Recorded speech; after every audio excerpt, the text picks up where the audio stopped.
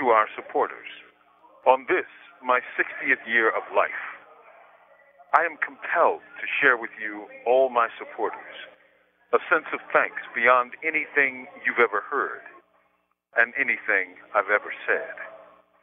For I am here among the living because of each and every one of you, all of you, known and unknown, who have joined us in this battle for life, liberty, and justice. Some of you have been beaten.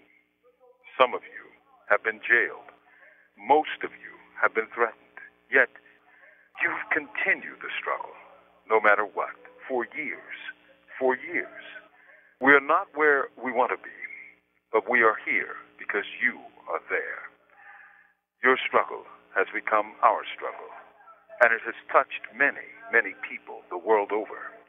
Make no mistake. I breathe today because you fought for my breath.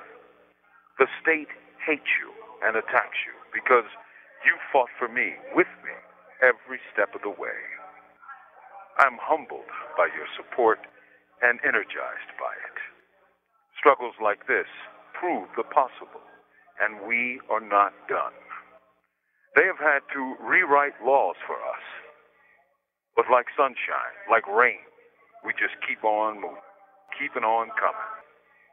I thank you all for what you have done and for what we have yet to do. I love you all. On the move, long live John Africa, for freedom. From imprisoned nation, this is Mumia Abu-Jamal. These commentaries are recorded by Noel Hanrahan of Prison Radio.